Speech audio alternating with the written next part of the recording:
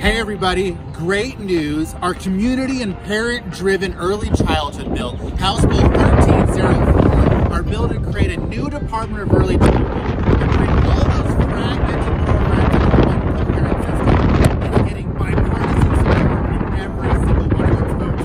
It got bipartisan support in House Appropriation, bipartisan support in House Appropriation, and that's all because of you. It's all because of those action alerts. It's all because of you contacting your elected official. It's all because of you elevating early childhood for our legislators to actually care about. But the bill's not done yet.